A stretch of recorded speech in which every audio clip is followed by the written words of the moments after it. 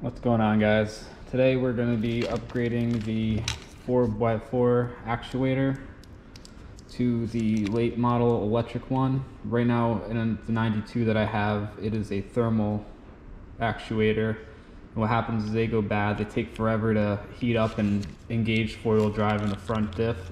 And what mine's doing right now is currently popping the fuse every single time I go to engage four-wheel drive high.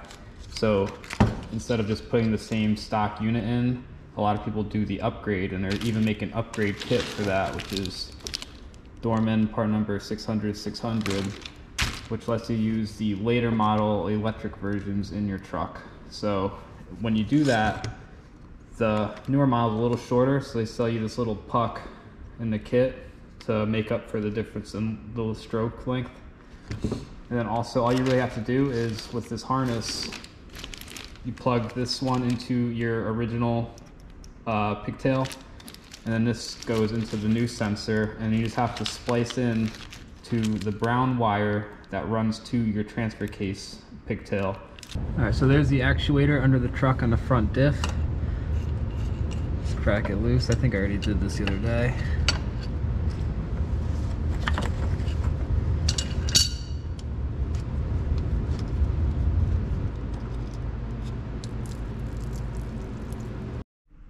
Here's a better look at the length differences. As you see, this spacer perfectly makes up for the size difference. Everything else is the same thread. Body's bigger, but it should have the clearance. Now, for some reason, the body of this sensor was hitting the differential axle tube. So I'm gonna turn this diameter down a little bit, maybe take off 30 thou, just see if it'll clear. I don't know why it's hitting, but it is. I'm guessing maybe it's just a slightly wider aftermarket sensor.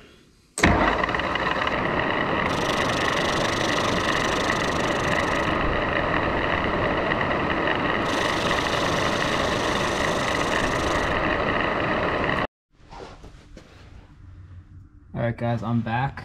So as it turns out, for the 1992 year front diff, I'm assuming it's different than all the others, because if you go on the forums, everyone has zero issues. This screws right in. But for me, I had to turn down the OD of the sensor, as well as slightly grind the axle tube.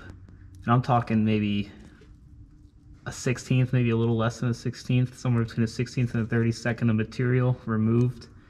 And I also had to square off the corner in here just so the sensor can seat properly against the face of the threads.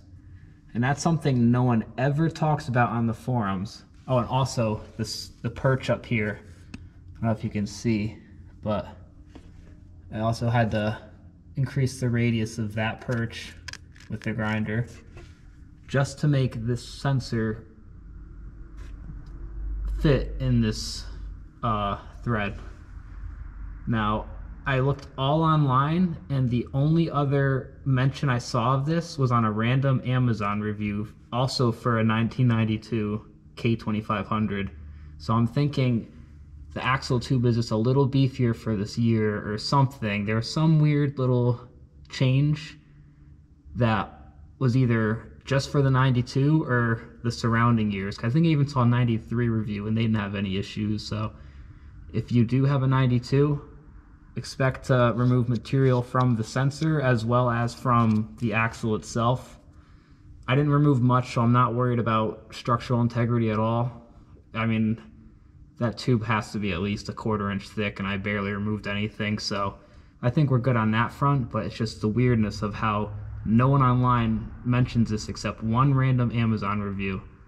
And he said he just ground down the sensor body, but I can't imagine grinding down any more because I'm already exposing some of the threads or the inserts for the threads on the sensor, so I didn't want to take too much more off of this, otherwise it's going to just split open. So it should work. Not ideal by any means, but it's what I had to do. Alright, so we're fully installed. I'm going to walk you through the wiring because there's a couple questions online about it that a lot of people never get clear answers for. So that's the harness plugging into the new sensor. Goes over the axle tube, and then it meets up with the original harness from the car.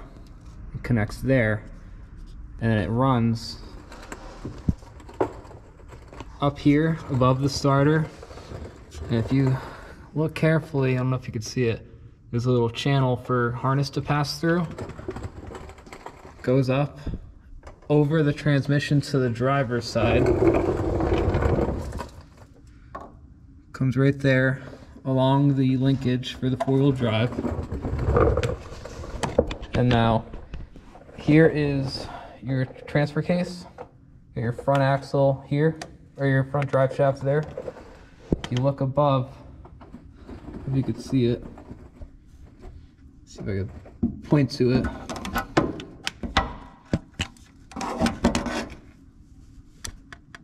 I'm tapping it with the flashlight. That is your transfer case switch, and then the brown wire coming off of that is what you splice the brown wire from the new harness into.